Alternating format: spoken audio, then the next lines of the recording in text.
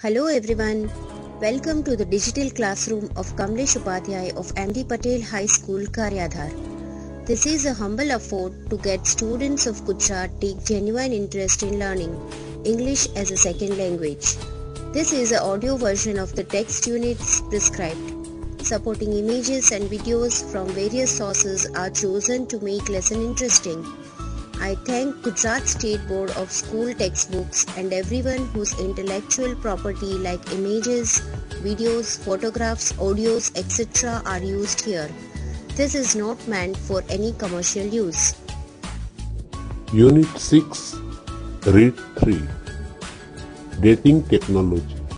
Dating objects and artifacts is an interesting area of investigation.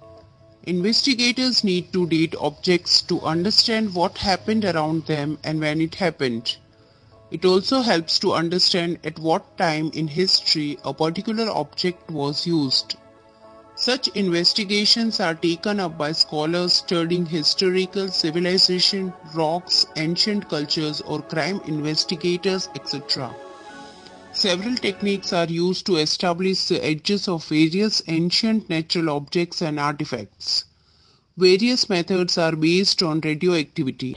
One method is radiocarbon dating. Radiocarbon or carbon-14 is a form of the element carbon. It is unstable and weakly radioactive. The stable forms are carbon-12 and carbon-13. Carbon-14 constantly takes form and then changes in the upper atmosphere. Plants and animals take in carbon-14 throughout their lifetime. When they die, they stop exchanging carbon and their carbon-14 then starts to decrease at the rate determined by the law of radioactive decay.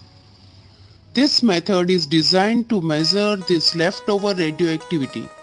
By knowing how much carbon-14 is left in a sample, the age of the organism when it died can be known. Other methods are also used like archaeomagnetic dating. This is based on reversal of magnetic field of the earth. Tree ring dating is another useful technique. Each year changes occur within a tree by factors like rainfall, etc. These changes can be seen in form of ring pattern within the tree trunks.